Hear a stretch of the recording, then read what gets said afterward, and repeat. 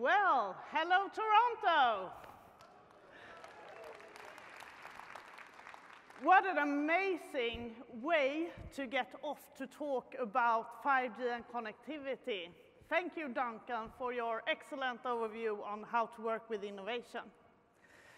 Innovation is really my passion, and I am here to talk to you about an amazing technology that I know that most of you already have heard about, 5G, and why 5G is so much more than just connectivity. So, I work at Ericsson Research. We are 700 people in over 7 locations all over the world. And we work together on the next generation of technology. We have provided a substantial part of Ericsson's impressive patent portfolio, where we have over 49,000 patents. And my unit has a very special assignment. We are to be the outside voice at Ericsson Research and challenge our engineers to think about how new technology can create value for people, industries, and which effect it will have on society.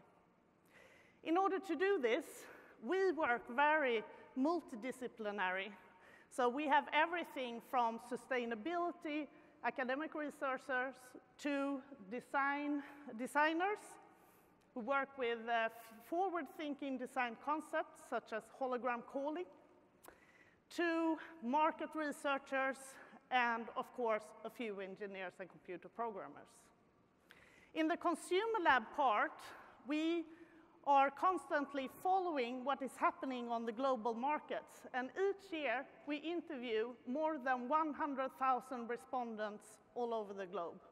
We do research in 40 countries, and the material that we have statistically represents 1.1 billion users in the world. On the industry lab side, we do a lot of research on sustainability, AI and its effects on people and society, of course. And then we are going into the over 40 cutting-edge industry research programs that we have at Ericsson Research, which are looking into how we can use 5G connectivity and IoT to create value in industry segments. So diversity is really key, and we try to work with this actively. I can't tell you how many times I eat lunch with one of my colleagues who are from different parts of the world, and they actually challenged me to expand my thinking to new horizons from different corners of the world. But 5G then, what is that, really? How many here understands really what 5G is and what difference it can make for us in everyday life? A few hands up. That's really good. Well, just to give you a little bit of an overview, let's go into the different Gs and have a look at what they have actually done for us. So the first G was actually about cutting the cord to the telephone.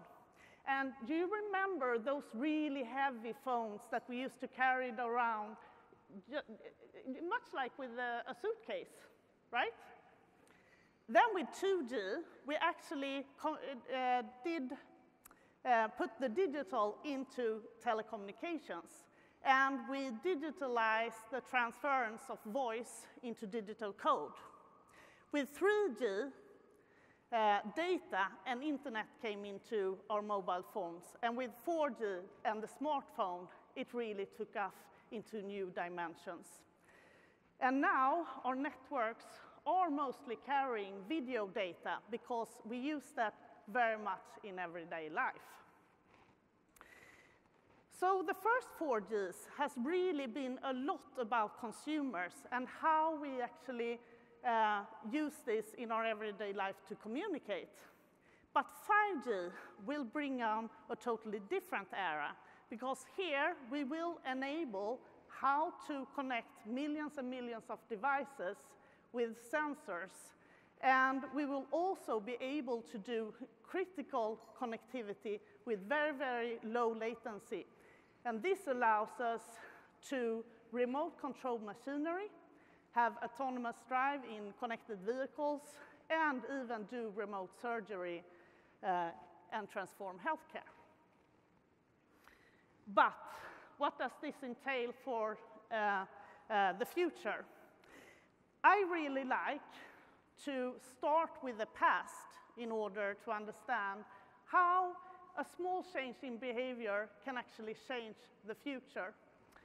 So I want to take you to an ordinary Friday night when Consumer Lab actually started in 1995 to the 3G era and how this has transformed our everyday lives to today. Finally, a family weekend. Anna thinks as she witnesses her 3 children dash back and forth between the movie sections. They've already ended up renting the same film 4 times this year. She knows this, but still she gladly lets the endless charade of touching, comparing, and feeling the plastic covers continue.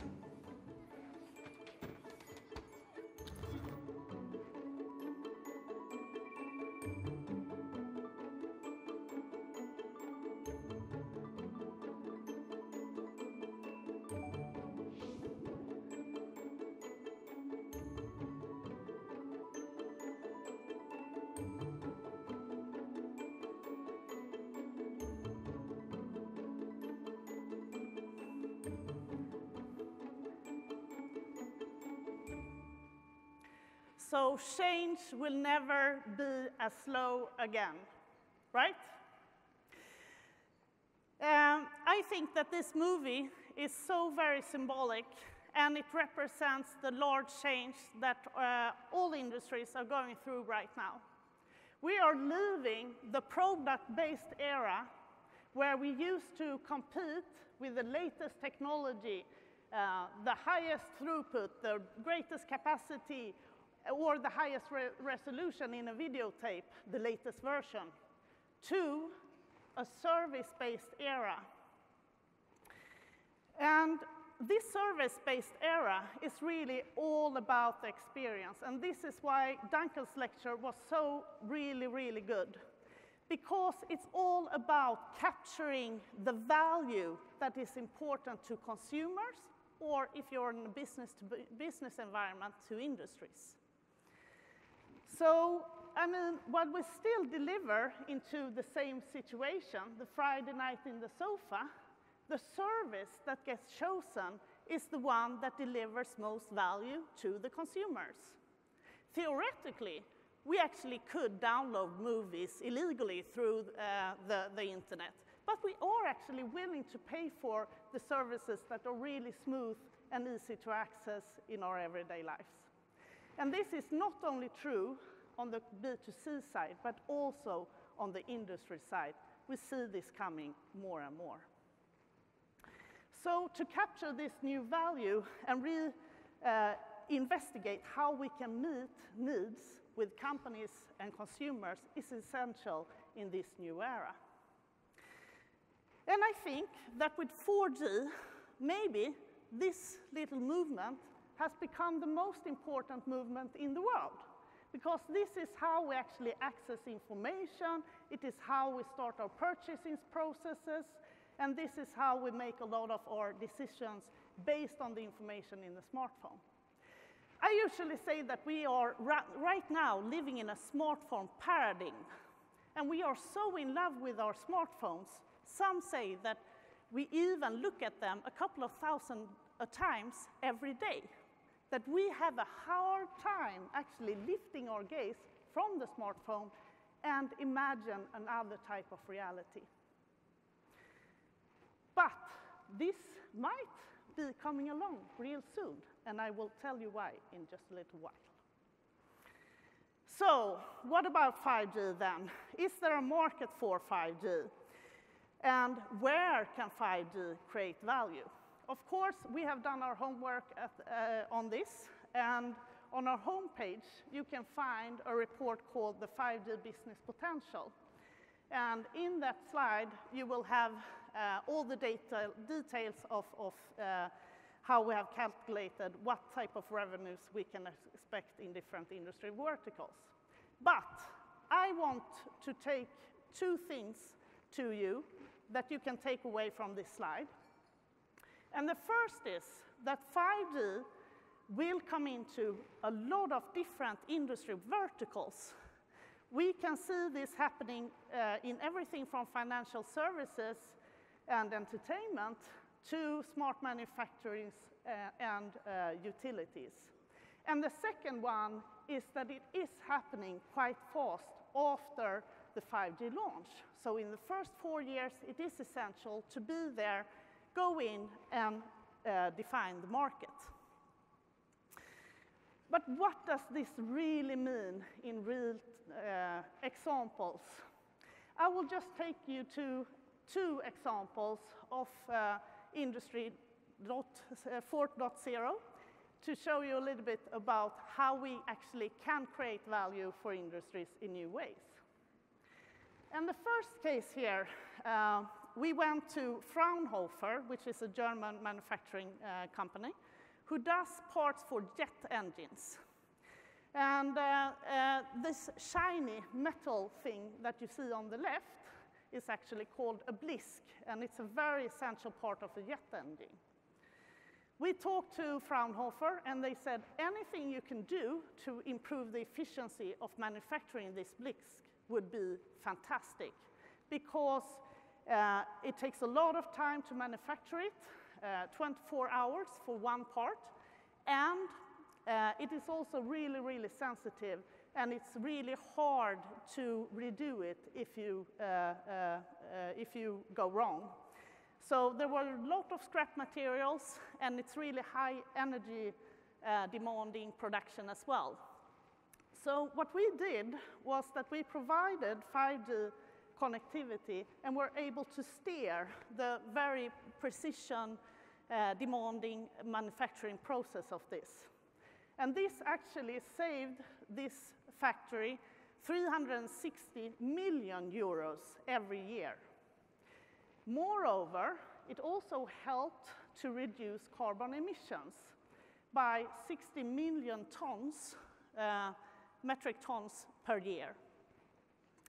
The other project that we did, which is really interesting, there we started to think about how can we actually improve the work environment for people working in the mines. And what we did there was that we, underground, first did remote control machineries and an AR, augmented reality, projection of the mine. So we could actually check the blast effect of a blast without sending down one person. We also connected Boliden's open pit. And here we could actually see that that little change that we did with remote controlled machinery there produced an annual saving of 2.5 million euros. And it also reduced carbon emissions by 9.4 thousand metric tons per year. That is pretty impressive, I think. And what I think is really important here is that we start from the value. How can we actually produce value for these companies? And then we go in and investigate how connectivity might be added. Moreover, I think what you see here is a transition in an era where we can start to get paid for business outcomes instead of single bundles of products. So we can set our business model to deliver on a business outcome, increased efficiency, lower scraps, etc., instead of selling equipment piece by piece. And this is really what we need to do. And to do this in a way that is accessible and attractive to people, we need to start to work also with the easiness of use and the experience side of things. And this is true not only in business-to-consumer industries, like Duncan explained, but also in business-to-business environments. Also, digitalization of our industries is a really important tool, not only for cost efficiencies, but also to get the carbon emissions in the world to reduce. So last year, our sustainability research, together with leading international academic researchers and the organization Future Earth, did a report called the Climate Exponential Roadmap. And in it, we could see that if we actually digitalize the right way, with the right type of energy sources and so on, using only the technologies that are available today, we might reduce carbon emissions by 15% 2030.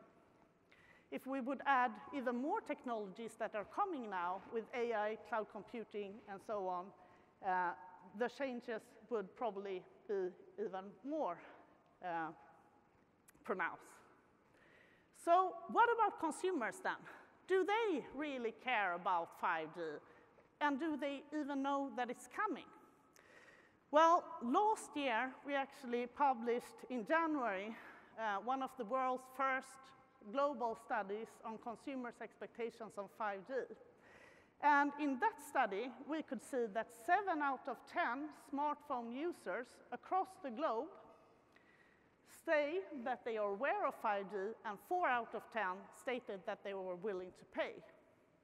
And the expectations of 5G technology and consumers are really high. 7 out of 10 consumers in the US, they already then stated that 5G will enable new apps, services, and all sorts of things that are impossible today. And what I think is really interesting is the new study that we released just now. We can see that the excitement levels has risen among the world's smartphone users. So 70% say that they are excited by 5G today, whereas 67% say that they are willing to pay for 5G services. So what are these services then? Well, in this study, which you can download from our homepage, it's called the 5G Consumer Potential. We tested 32 use cases across 6 different use case areas. And in this slide, you can see the use cases that rendered an over 50% interest levels among consumers around the world. I want you to take away a few things from this slide. And that is that consumers actually do see a lot of value in 5G's use cases, and they are willing to pay. And they expect most use cases to go mainstream in the market already 2 to 3 years after 5G is going to launch. And here, the new services are really, really important. So in order to gain this, we really need to innovate and come up with these new services. And this is why initiatives like Anchor are so important to get this innovation going and get those services out in the market. Also, what consumer says is that smartphones, that was the driver of the 4G era, is not necessarily what is going to drive the next generation of networks. They are actually asking for more features and very much immersive features in the smartphones. And what we see is that consumers today expect that AR glasses, augmented reality glasses, will be the next new thing actually driving 5G adaptation. They see a multi-device era happening where smartphones will become one of many devices that we will live in.